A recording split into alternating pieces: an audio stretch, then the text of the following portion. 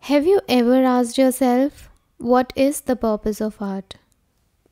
Artist's life is often idealized and it can be tempting to want to embody the whole package. From an economical point of view, it is very difficult. Oftentimes I find myself in the midst of painting and think, what is the use of all this? Why to learn something so difficult in the first place and struggle economically but still keep on doing it? Well, there is a meaning, and I will tell you.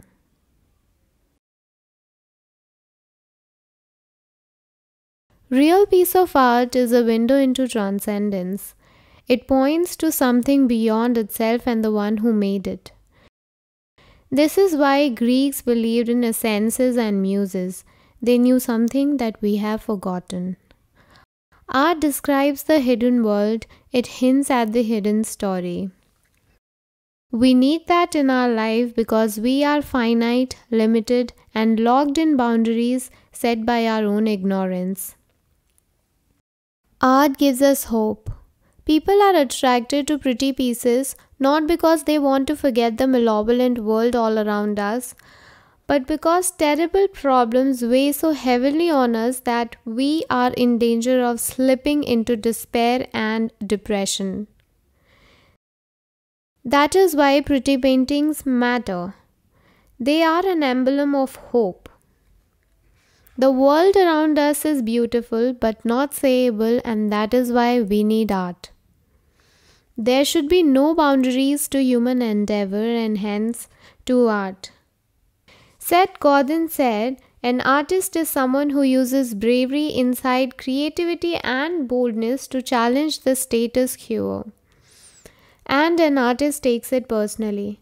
Art is a personal gift that changes the recipient. The medium doesn't matter, the intent does.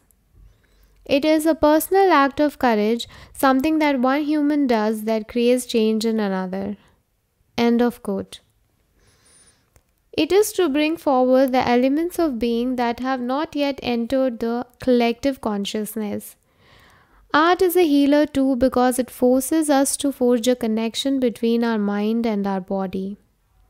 Rachel Naomi Remen said, at the deepest level, the creative process and the healing process arise from a single source. When you are an artist, you are a healer. End of quote.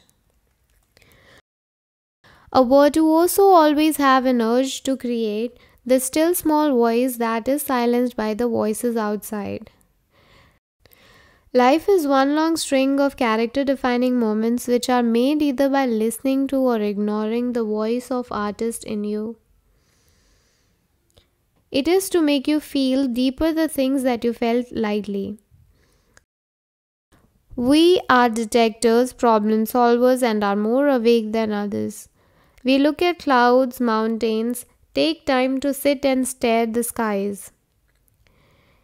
It pulls us back to the world that feels right again.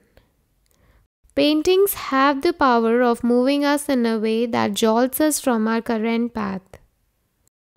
That is, my friend, the power of art.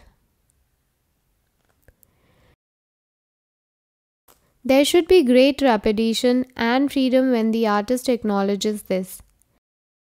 There should be a burden that accompanies any creative act. The call to create is both an awesome opportunity and responsibility.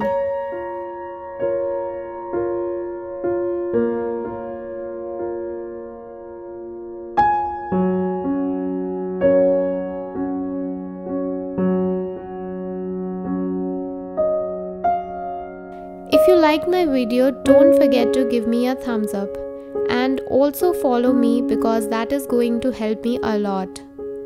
Thank you so much for watching this video and I will see you in my next one. Bye.